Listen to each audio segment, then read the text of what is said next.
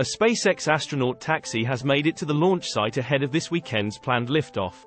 The Dragon capsule Endeavour is now at Pad 39A at NASA's Kennedy Space Center in Florida, the company announced via Twitter on Sunday.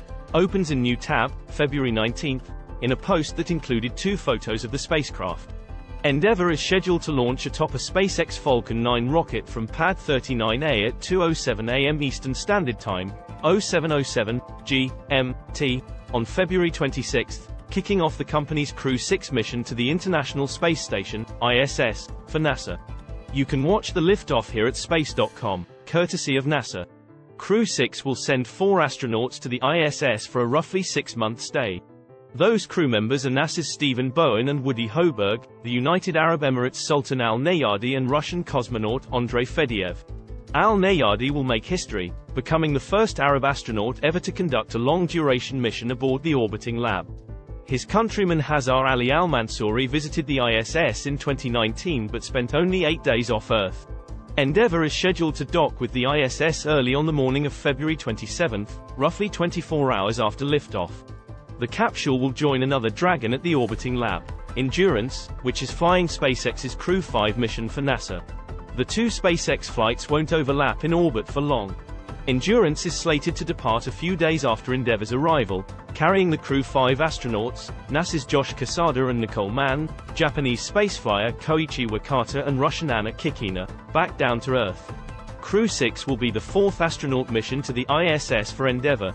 The capsule also flew Demo 2 in 2020, SpaceX's first ever crewed flight, Crew 2 in 2021, and AX-1, the first ever all-private crewed mission to the orbiting lab, in April 2022. NASA quietly removes the calendar placeholder for SpaceX's Starship launch. The highly anticipated Starship orbital test was scheduled for March 11 as of last week, according to a NASA calendar. But the schedule has since been changed. A time slot for SpaceX's Starship orbital test on NASA's calendar has been removed, adding new uncertainties around the highly anticipated flight of the world's largest privately developed rocket.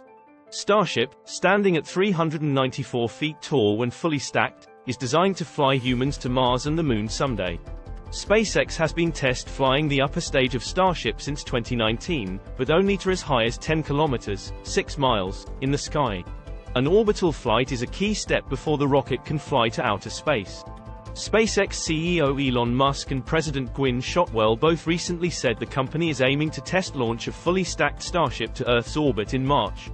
Their estimate was confirmed by a NASA calendar, which as of last week showed a placeholder for SpaceX Starship launch on March 11. The placeholder was removed as of today, February 21. The calendar in question is managed by NASA's Airborne Science Program, which coordinates a set of aircraft to monitor and record spacecraft activities during tests and missions. The placeholder for the Starship launch on the calendar meant NASA was planning to fly a plane along with the SpaceX rocket on March 11. SpaceX is inches away from launching Starship.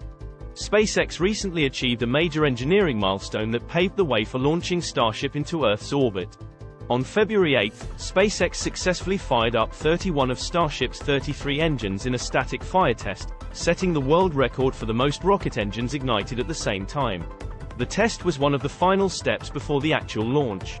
SpaceX originally hoped to fire up all 33 engines, but the result was good enough. On the regulatory side, however, SpaceX still has to settle a few issues with the Federal Aviation Administration, FAA, which issues launch licenses for all space missions in the US. SpaceX hasn't received a license from the FAA to launch Starship just yet. The federal agency completed a lengthy environmental review of the proposed test in June last year and required SpaceX to take more than 75 actions to mitigate environmental impacts related to the flight. The FAA will make a license determination only after the agency is satisfied SpaceX meets all licensing, safety and other regulatory requirements, an FAA spokesperson said in an email. On February 17, the FAA issued a $175,000 fine against SpaceX for failing to submit required data for a Falcon 9 mission in August 2022. The agency alleged SpaceX didn't submit launch collision analysis trajectory data prior to the mission, which sent a batch of Starlink satellites in low Earth orbit.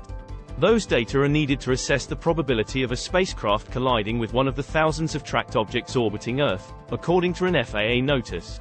It was the first time the FAA proposed a civil penalty for a rocket operator failing to submit data before a launch. SpaceX was given 30 days to respond to the FAA's notice. An FAA spokesperson said the penalty is unrelated to SpaceX's other missions, including the Starship test. SpaceX didn't respond to a request to comment on the FAA fine or the estimated launch date of Starship.